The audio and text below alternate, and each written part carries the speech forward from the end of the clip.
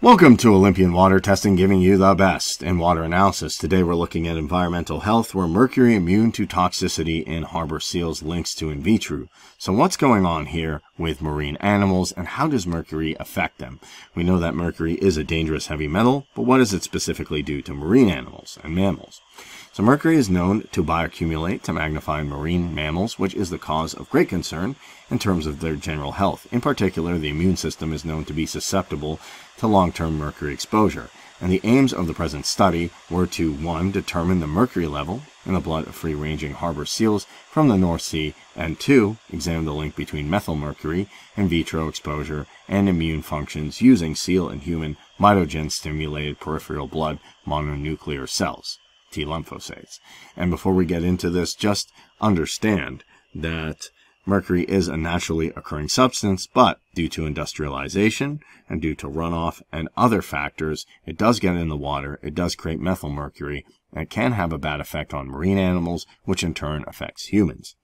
So the methods are: the total mercury was analyzed in the blood of 22 harbor seals, and peripheral blood mononuclear cells were isolated from seals and from humans. Stimulated lymphocytes of both species were exposed to functional tests.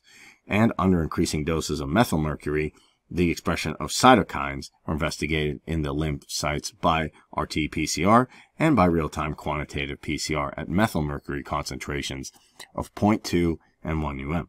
Finally, protein analysis was attempted on the human lymphocytes in order to identify biochemical pathways of toxicity at the concentration of 1.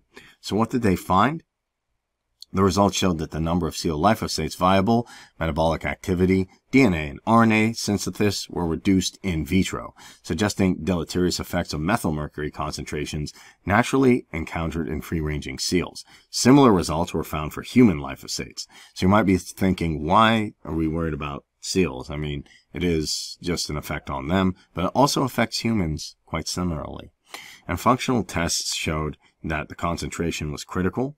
Above lymphocyte activity, proliferation, and survival were compromised. And the expression was weaker, exposed seal lymphocytes compared to control cells, and products showed some variation in the protein expression. The results basically suggest that seal and human PBMCs react in a comparable way. So similarly, human and seals have a very similar effect when they are exposed to mercury in vitro. However, largely the individual variations, there's always going to be a difference with everyone, but MEHG could be an additional cofactor in the immunosuppressive pollutant cocktail generally described in the blood of seals. And therefore, this raises the possibility of additional additive effects in marine animal immune system.